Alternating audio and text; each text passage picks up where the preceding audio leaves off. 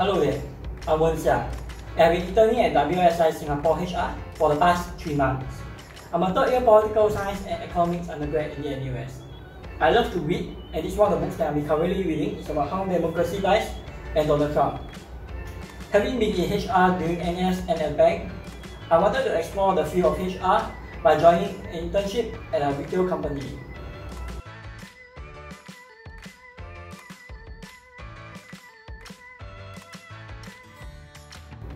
One of the more exciting and impactful events during my internship was my involvement in this year's Pride Month event. Honestly, it was quite challenging to hold an engagement event online while trying to cater to the diverse interests of the different people in the office.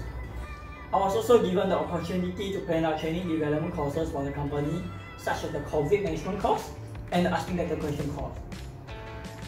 It was difficult in terms of trying to get into the mindset of the working adult audience, and I have to make sure that the course is engaging enough, yet informative and unique enough to warrant the precious times of the participants.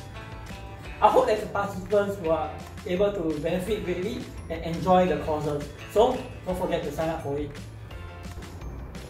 In my team, we analyzed data from objective settings to determine the most requested development courses by country, department, and associate. Further, I was also involved in other analytical projects such as compiling the 360 leadership report, where I was able to better my analytical skills.